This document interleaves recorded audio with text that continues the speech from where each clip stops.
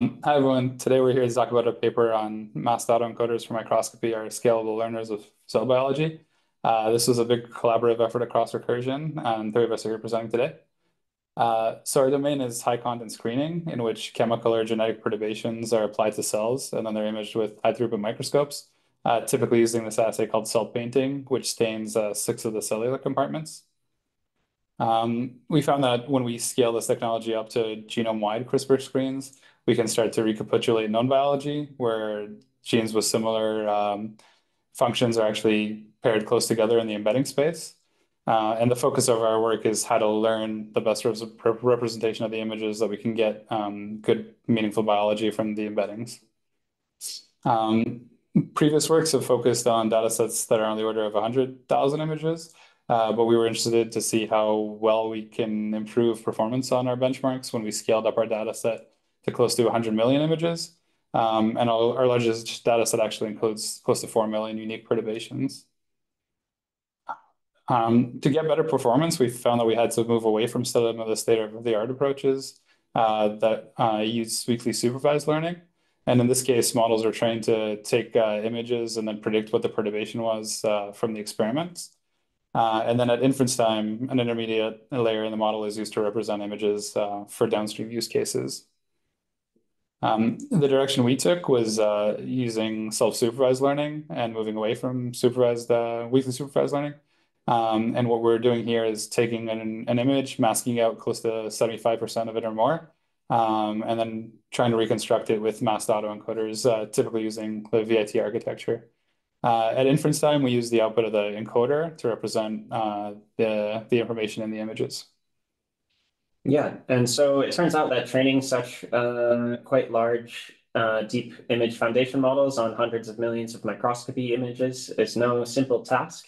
And one phenomenon we observed while training sort of vanilla masked autoencoders is that on the biggest data sets, after training for some time, you'd see a plateau region emerge where loss wouldn't change. And then the loss would actually diverge. And the reconstructions at that point of divergence were quite poor quality.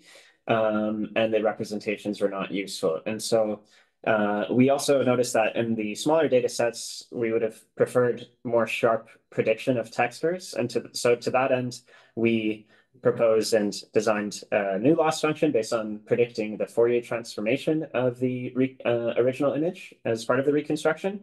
By introducing that, not only did the prediction of textures improve, but also we found that this loss function helped to guarantee a stable descent during learning, which was critical to actually train the largest models on the largest data sets. And so next we see how we use these encoders end to end. So after we take all of our images of cellular cells and do the knockouts of those perturbations, we get a representation of those perturbations by going through multiple stages of filtering and aligning the embeddings.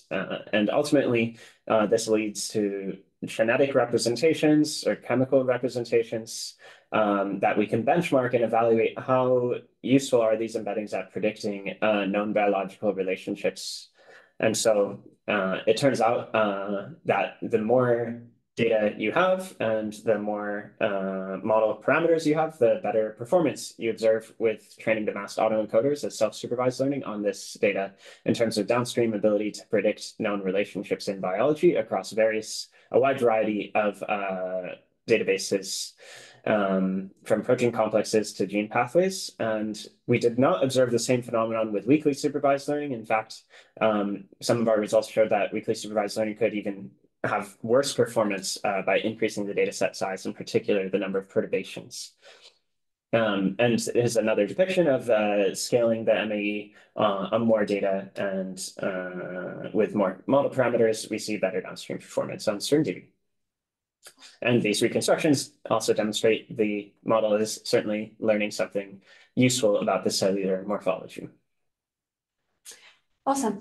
So one of the other main contributions of our work was introducing a channel-agnostic masked autoencoder, which has the benefit, especially in microscopy images where different experimental protocols have different channel configurations and different channel numbers. So this is useful to generalize to those various data sets. So on the left, we see how this the training of this channel agnostic model works. We treat each channel as a separate modality. We mask each channel separately and then use a shared tokenizer and positional embedder to pass those embeddings to a transformer encoder. And then we use separate decoders for each channel to decode that mask image for specific to that channel. And then during inference, whatever the number of channels or order of channels does not affect the result. So we can just use whatever data is available through the tokenizer, add the positional embeddings, and use the in transformer encoder to encode those images and get the final output embedding. Here we see some of the results comparing a channel agnostic VIT with its MAE, regular MAE counterpart. So the bottom channel agnostic red box shows a VIT base with patch 16 and trained on the same data set compared to the top box of the MAE VIT base without being the channel having the channel agnostic feature. And we see that it does outperform in recalling the known relationships. One challenge that we did face was scaling this channel agnostic model to a smaller pack size, which results in larger token sizes. And we have left that for future improvements. One thing to note is that we have deployed a VIT small channel agnostic model trained on our microscopy images and released that on NVIDIA's BioNeMo platform, and that's available for public use. To wrap up, the takeaways of our work is that we have shown that we can scale VIT-based models, self-supervised learning methods to learn microscopy-based representations, and that as we scale these architectures, we see an increase in the recall of known biological relationships, whereas with weakly supervised learning methods, the recall degrades as we try to scale them. A notable contribution was the Fourier domain reconstruction loss that helps with stabilizing the training and also getting better embeddings downstream. And another takeaway is the channel agnostic MAE-VIT that helps generalize to various microscopy data sets in different channel configurations. In the future, we hope to expand on this channel agnostic MAEs and scale them to larger token sizes, and also integrate orthogonal biological data sets and train multimodal foundation models. Thank you.